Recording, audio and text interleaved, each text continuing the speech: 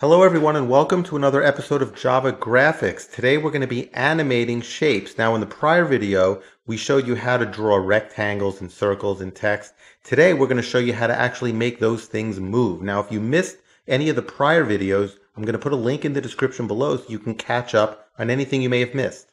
Let's head over to Netbeans and start making these shapes move.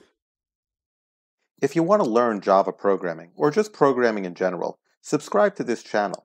We put out a lot of videos that range from beginner topics to more advanced programming concepts. Also, please like this video, share it with a friend, and write a comment as well. It goes a long way to help promote a channel like this. Now, let's get back to the video. So here we are in Netbeans, and the first thing we're going to do is we're going to try and animate this circle or oval. So let's get rid of all the unnecessary code here. So let's get rid of the text.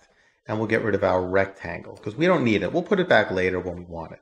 Now, when we want to make this circle move, we're going to kind of think of it as a ball. Now, in object-oriented programming, everything in our game or program really should be an object or a class. So we don't want to actually draw the circle or the oval here in our main class, Java Graphics Tutorial. We want to create a separate class. So let's create a class called ball. So as you can see, I've created a class called ball. The first thing we're going to have to do is we're going to create some variables that are going to keep track of the XY coordinate of our ball. And we're going to initialize these in the constructor.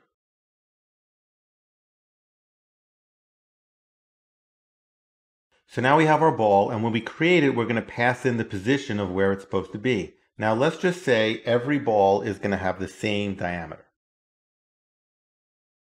Okay, so now what we want to do is we want to go back to our main driver, our main class, and instead of actually drawing the ball here, what we're going to want to do is we're going to let the ball handle its own affairs. We're going to let the ball draw itself.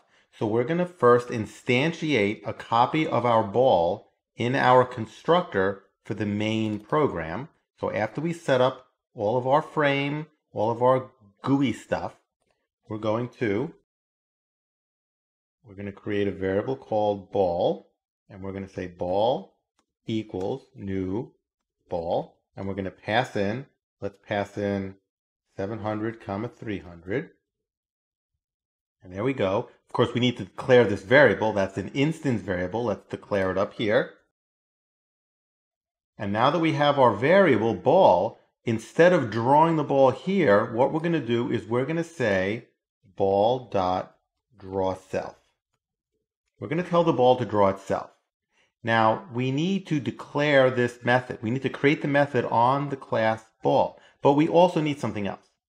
Whenever the ball draws itself, remember, we need this graphics object. So we have to pass this in to the ball so it knows how to draw itself. Let's go over to the ball class and let's create our method. And remember that this method is going to accept a graphics object as a parameter. Of course, we need an import. And what are we going to do inside of our drawSelf method? Well, the first thing we're going to do is we're going to set the color. So we set the color to yellow. Of course, we need an import statement here. And the next thing we're going to do is we're going to draw our oval.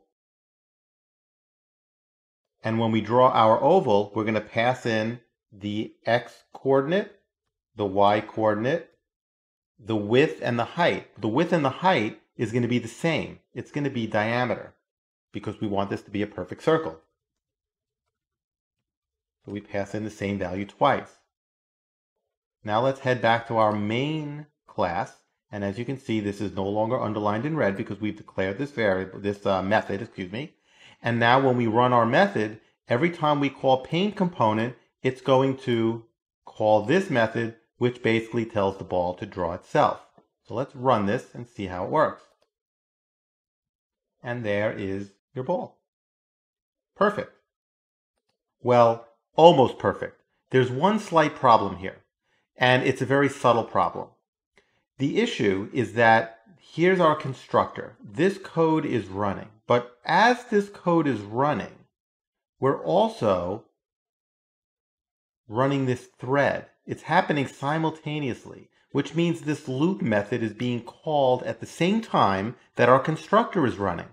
Now, if that happens, the loop method is calling repaint, which is telling Java to repaint the frame, which means it's going to call this method. It's going to tell the ball to draw itself. The problem is that this is all happening very quickly, and it's happening at the same time that all of this is happening, which means that it's possible that this object, this ball object, may not have been created yet. There's no guarantees because the code is running at the same time that this piece of code will run before this piece of code. It's possible, but it may not happen. This may run first, and if it does, we're going to end up getting an error. Now, how do we fix that error? All we have to do is check to make sure that this ball object has already been created. So we're going to wrap it in an if statement, and we're going to say if ball is not equal to null, then we'll draw the ball. So what happens if this comes first? This will be true, and we will draw the ball. What happens if this does not come first? If this comes first, ball will be null, we'll skip this, and we won't draw the ball. And then when this finally gets done, remember, this part is happening 60 times a second. So when this piece finally gets done, eventually this will be a true statement, and we will then continue to draw the ball from then on. So now let's try and move the ball. So here we are in the main class. Now let's think about what's happening before we actually try and move the ball. 60 times a second, this method gets called.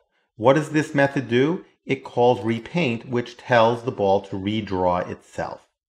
Now, all we need to do in order to move the ball is have the ball's x or y coordinate change every single time we call this method loop. So we can handle all of the game processing right here, and we will say that we will move the object. We're going to call a method on the ball class that's called move. This method, again, will be called 60 times every second. So what is this method going to do? Well, let's head over to the ball class and create this method.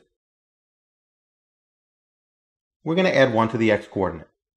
So before we run this, let's think again about what this is going to do. 60 times a second, we call loop. Loop will first call ball.move, which is going to add 1 to the x coordinate. Then it's going to tell Java to repaint, which tells the ball to redraw itself at its new x coordinate.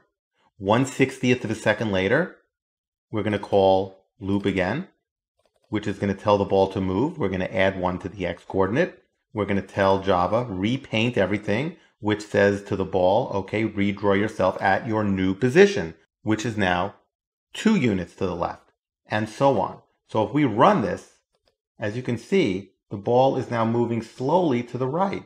X is getting bigger, and of course it goes off the screen.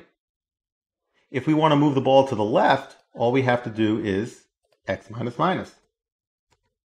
And we could run it, and now 1/60th of a second, it will decrease x by 1, and every 60th of a second it keeps doing that, and it keeps moving to the left. Now if you want to speed this up, you can. Instead of subtracting 1, we can subtract, say, 5. That means that the ball will now move 5 positions every 60th of a second. So it'll move 5 times faster, as you can see. I hope you learned something from watching this video. Please remember to subscribe and share this video with others who are learning Java programming. Thanks for watching, and take care, everyone.